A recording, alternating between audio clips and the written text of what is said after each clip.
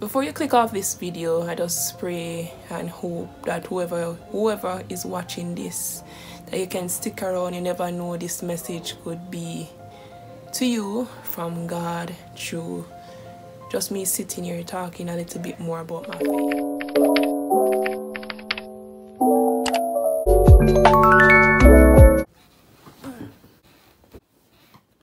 Hey guys, welcome back to my channel. Happy New Year's. This is like my first video for 2022. I know guys, you must be wondering where have I been. I feel like I've like as of recently keep explaining myself as to why I've been away. For those that are like tuning into my videos and wondering where Sasha is at, you know, that has my best interest at heart.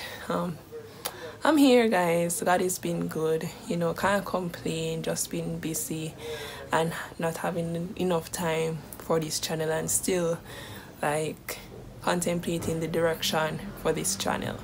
But that's not the reason I came here today. The reason is like this video idea has been on my mind to do, and for those that are like familiar with me, familiar with this channel, know that I am a Christian. I am a believer in Christ, and I always like, especially as of recent, wondering what to do with my channel where I can include God in what I do, you know. Before you click off this video, I just pray and hope that whoever is watching this, that you can stick around. You never know, this message could be to you from God through just me sitting here talking a little bit more about my faith.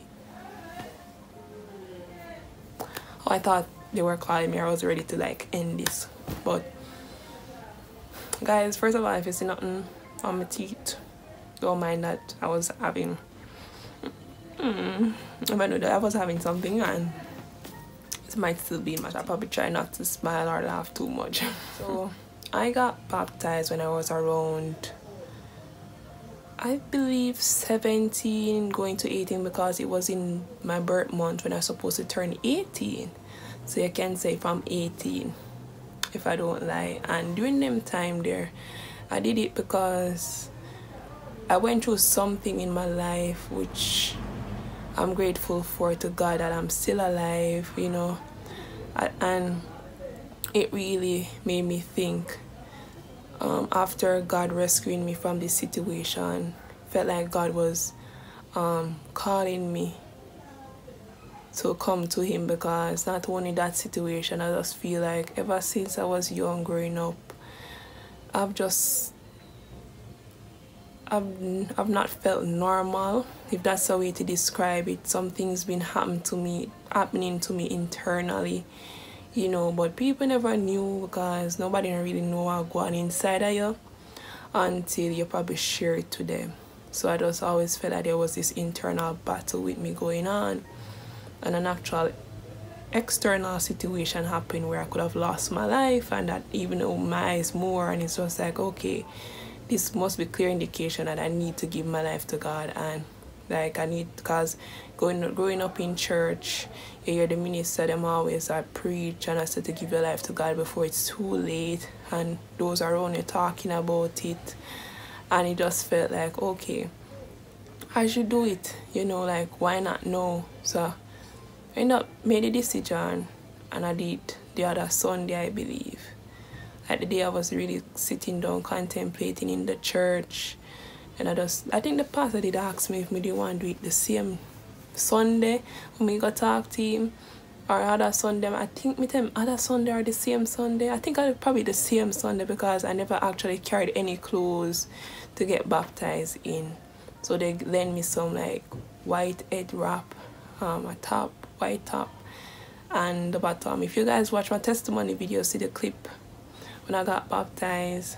And yeah, like when I took the plunge, as people that say I get the dip in the water and come out back, but not to no lie, like at first, like I never dipped my head in like a body of water before, so to be honest, it was nerve-wracking, but thanks be to God I overcome it and I didn't drown.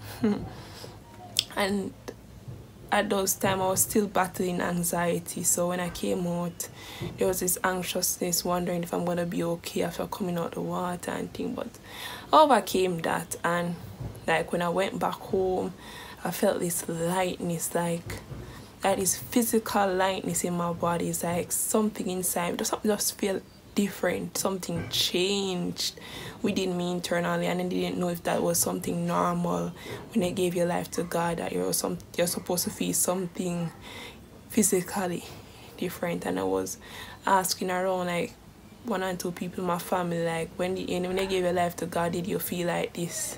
My mom said everybody experienced different, so I just assume, okay, probably this is just my experience. And the first meat of the matter, I don't know what I'm going to label this video as, probably why I became a Christian, but the fact that it's nothing that I have done, like even though I say I have reasons, the main reason why I became a Christian is by God's grace and mercy. That's the reason why, because anything could have happened, and thank God nothing bad didn't happen, whereas I didn't get the opportunity to give my life to God. Like many people are out there that didn't get to know God, and I guess this is my way of using my platform to let people know that haven't given their life to God, haven't known God or hear of the gospel, to hear it through this video, so they can take it to the Lord in prayer and actually be moved by this video to the point they're contemplating, and do it before it's too late. Because like 2 relatives has passed, like my uncle. Like I knew he wasn't a Christian, but I don't know what his last words was when he was, when his last breath. I don't know what his last word was with God. Neither my granduncle that recently passed, I don't know his last word with God. I know while they were on earth, they weren't like they didn't baptize, But my uncle, we talk about God here and there and mention God and so on. My uncle, I remember the last time I saw him when he was in the bed, when he's not well, and we prayed for him. I was singing some songs. You can see he really was in tune, like he was actually listening. Like I guess usually when we talk about God, he probably never all in what you say. But on that time when he wasn't well, he didn't deny us from singing gospel around him. And when we were praying, he shut his eyes and actually, was listening to the prayer, like his heart was really softening. So I really pray that he... Alright, yeah, I'm getting a little bit emotional, but just to say, I want to do my part now as a believer to get the word out there, to get the message out there to people. Because I don't want to see my loved ones, any more of my loved ones, nor friends, nor acquaintances, or even people watching this right now. I don't want, God forbid, your last breath could be today, tomorrow, whenever. We don't know. Nobody don't know when their last time is going to be. And I don't want it to be a situation. Although I'm not wishing bad on others, just talking reality. I don't want your last day and you didn't get to know God, or God was using me as a vessel to talk to you, for you to give your life to him, and you didn't get to know him. And the outcome is going to be if you don't profess Jesus Christ as your Lord and Savior and believe in the gospel and give your life to him. So I guess this is my way of wanting to spread the gospel and see souls saved, Yeah, but as I was saying, the overall fact is that it's not me that made me make the decision. It's by God's grace and mercy. Something I didn't earn, but God looked down upon me and saw a purpose in me and loved me, and giving me so many chances, opportunities to get it right with him. So I actually did. And now he's growing me spiritually and teaching me. And it's like I'm getting to understand what is grace, what is mercy, what the gospel truly means, to know that we're in a fallen world and to know that God came, Jesus Christ came in the flesh, God came in the flesh as Jesus Christ. You know, God sent his only begotten Son, Jesus Christ, to die on the cross for our sins so that we may have life and have it more abundantly. He paid that price, you know, so we can be reconciled back to God, you know, because the link was broken, but God, you know, fixed the link, you know, to what he did on the cross. So it's like me wanting that reconnection back with God. You know, me acknowledging that we're in need of a savior, you know, acknowledging that I am a sinner and I need a savior, you know, me acknowledging that there's a creator and I choose, and by his grace, to worship him and to serve him, you know, to know that I can't do things on my own. I need Jesus, you know.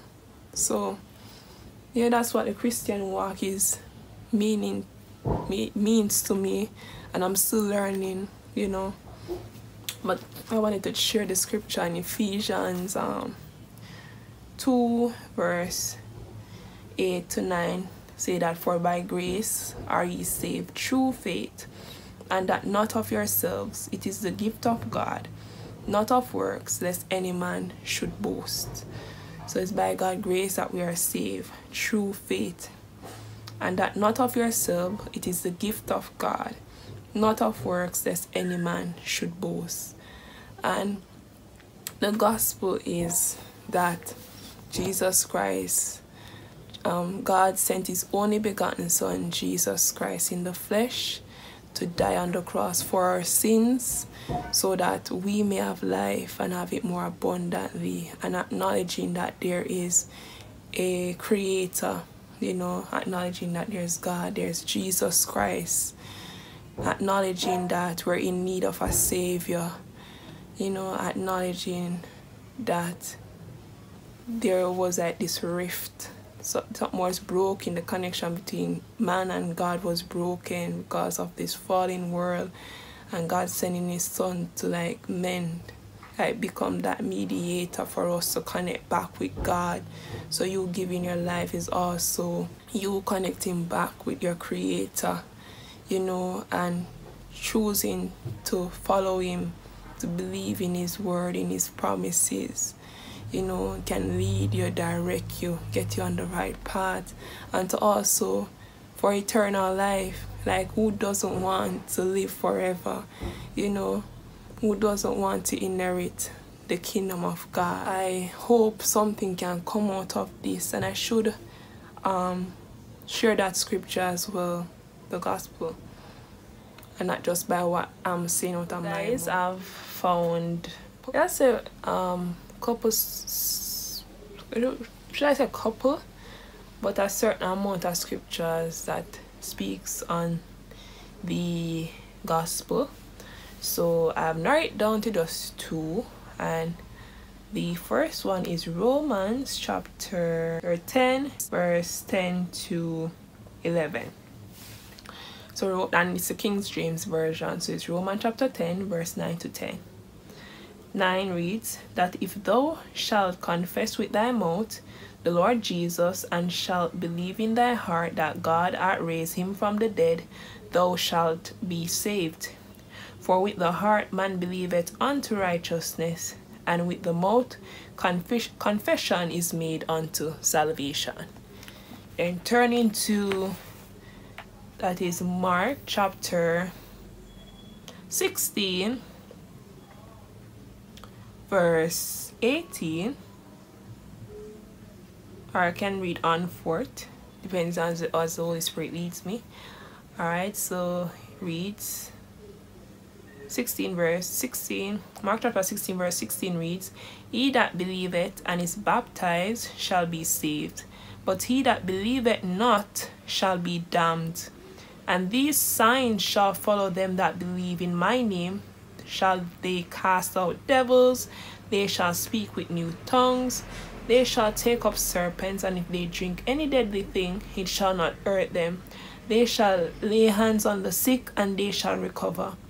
19. So then, after the Lord had spoken unto them, he was received up into heaven, and sat on the right hand of God. And they went forth and preached everywhere, the Lord working with them, and confirming the word with signs following. Amen. I hope this can reach somebody. And if you haven't given your life to God, please, I beg of you. And at the end of the day, we all have our free will. God giving us free will to make the choice, you know. But question yourself, if you were to go, if you were to pass away, God forbid, now it's not bad on nobody, but just like a question, if today was your last day, where do you think you would go? Are you happy with your life you have lived so far? And the thing is, I feel like everybody is searching of something, which is why so many people turn to drugs, to alcohol, to sex, to gambling, to all different manner of things, just to have this, like they feel something is missing and they use that to like fill the gap. You know what I noticed is when you give your life to God, that was what was missing. Jesus Christ. You not taking nothing for try him out, as we always say. Give Jesus a try. Whether not you believe in a prayer, get down by your knees and call out to God. Ask him to reveal himself to you. Him will. Him will. Give him a chance. He not taking nothing. We just go by your knees now and talk to him, Just like come here talk to this camera, reach out to people beyond the camera. Talk to him, and he will surely reveal himself. If you seek him with an earnest heart, a sincere heart. But ask yourself, if something was to happen to you today, not to scare nobody, but where would you end up? And are you pleased with the life you have lived on this earth? Give your life to God before it's too late. And if you have already, but you have turned back, it's never too late. Because once there's life, there is a way, there is hope. Go back to him. Get back to that place of worship, that place of connecting with him, that place of prayer, that place of reading his word, wanting to know his word, wanting to please him, wanting to serve him. As he said in his word, he'll never leave you nor forsake you. Get back to that secret place with the Savior. Thank you all for watching this video. And my next video, not sure, gonna be probably food related.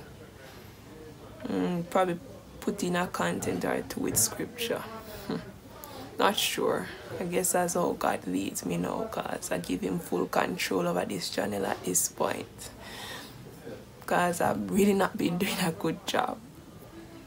But yeah, guys, thank you guys so much for watching.